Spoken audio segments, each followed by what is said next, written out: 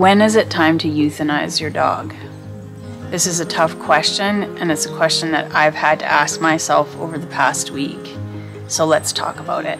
As our dogs get older, of course there are changes in their physical bodies and sometimes cognitive changes. And I'm a person that really loves senior dogs. I love the grizzled faces, and I'm willing to do a lot for my older dogs. Some of my older dogs have had bowel incontinence or urinary incontinence, and it's just something that I'm willing to deal with at the end of a dog's life, given how much they give me during a lifetime. But then there are changes that affect quality of life in more basic ways. Things like pain, inability to move, or some lack of mobility. Things like losing appetite, or just a general malaise and a kind of depressed state. The other factor can be disease, something like cancer or specific conditions that come up that are either treatable or non-treatable. Now, with conditions that are treatable, one of the things that I have to consider is what is the cost of this treatment? And when I say what is the cost, I don't mean the financial cost. I have to think about, is this invasive? Is this fair to my dog? How does my dog feel about this? It's really easy to want to extend our dog's life because we want our dogs around, we love our dogs, but we have to consider, how are our dogs going to feel about this, and what kind of quality of life are they going to have at the end of this? And of course there are financial considerations, we have to think about that as well. But for me, when I consider a surgery, and I've done some very expensive surgeries with my dogs, I do consider what are the other ailments that this dog has, what is the potential that this is really going to make my dog's life better. And if the answer is yes, and if it is treatable and there's going to be a significant help to my dog, then I will consider the surgery. So my dog Asha woke up and she could not walk on one of her back legs, and I was really alarmed. I went to check her leg and it was lumpy and hard, and I was actually really shocked because I'm a person that checks my dogs a lot. She'd been to the groomer not too long ago. She'd also been to the vet. She'd had blood testing. It's like this, whatever happened, this happened quickly. So I got her to the vet, and I was shocked to find out that she had been diagnosed with cancer. She had a tumor in her leg and a spot in her lungs. And I've not had a lot of experience with cancer in dogs. I've had a lot of other conditions that my dogs have had, but not specifically cancer. So it didn't even occur to me to consider that this could be cancer. Now, my dog Asha is 14 years old, and she has a lot of senior symptoms. She has probably a little bit of canine cognitive dysfunction, or doggy dementia as I call it. She's got a weakness in her back, which makes it easy for her to fall over sometimes. She's hypothyroid, which is not really that big of a deal. I'm hypothyroid as well.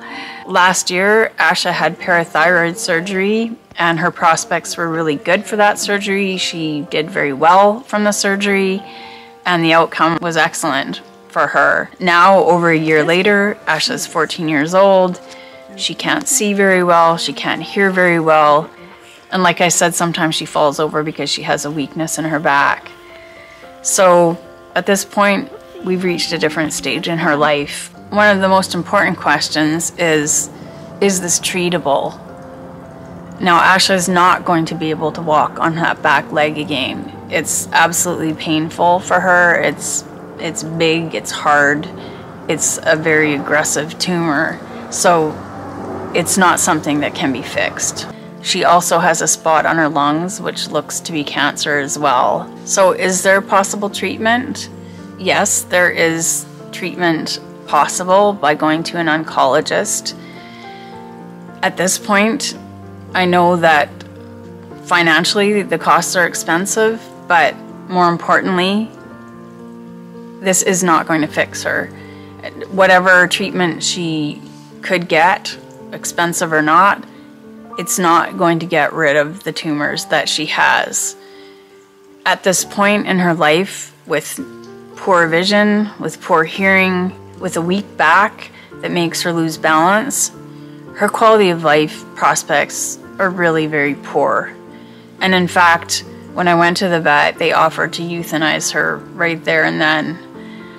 However, for me, that was such a shock. I was not prepared to do that. And not only that, I really find it important to be with my pets at the end. And currently, because of the COVID issues, a lot of people are having to leave their pets, and I understand how painful that is.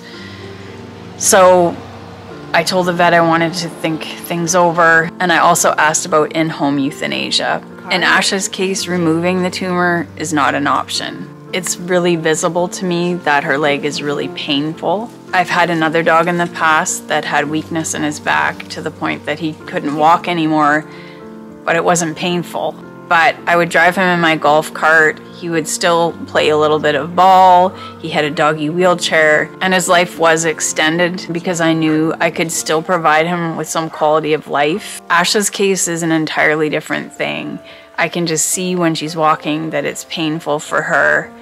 And the other symptom with her is there's a lot of panting. It's not continuous, it's not nonstop, but when she's resting and it's not hot, she is starting to pant. And this has all just come up over the last weeks. Dogs can be stoic, and Asha is in particularly a really stoic dog. And it makes me think that she has had some pain and she's managed to hide it pretty well, because we've had a lot of vet appointments, she's had a lot of checkups, and there was nothing that showed up in the blood work that we didn't actively deal with. So whatever's happened, it's happened pretty rapidly, and her quality of life literally changed overnight. A lot of people have very strong feelings about euthanasia, about when and how and exactly at what moment. Some people feel really guilty because they believe they've left it too long. Some people end up feeling that they've let their dog go too soon. It's a really personal thing, and I don't believe there's a right or wrong. The only thing I object to is when people completely ignore their animal's pain or disregard an animal's pain.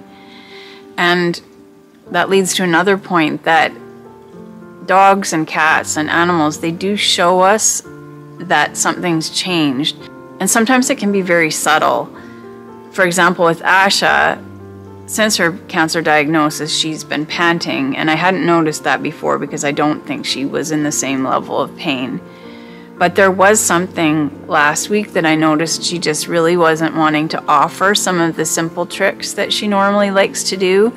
And Asha loves doing her tricks. And even during the last week, she's offering her paw to me and wanting to do the little things that she spent her whole entire life doing because they bring her joy. So when your dog is not doing the things that they enjoy, or if they're acting a little bit depressed or not their enthusiastic self, you do have to think, is pain a factor here? Is there a reason for this change? And also there are levels of pain. So that's why it's so important to talk to your vet when there's any personality change, because we can't always know what's going on internally with the dog or what's sore with the dog.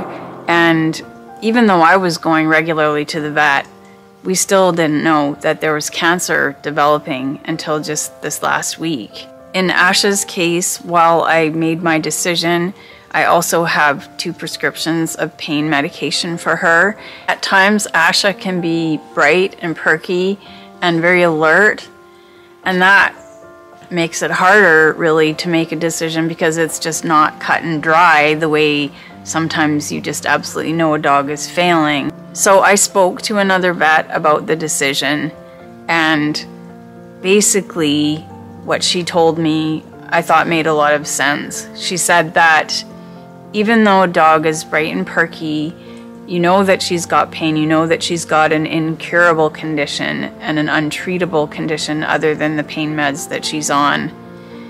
She said it's really kinder to let them go when they're still feeling good about life than letting them go to the next level. Now, that's not to blame anybody for any choices that they've made, but just to be conscious about the choices that you do make and to consider this as a reassurance that, you know, you're not letting go of your happy dog you're actually just relieving them from that next stage of really painful cancer. And in Asha's case, because she's got cancer in her lungs, I don't want to see her getting to a point of gasping for breath.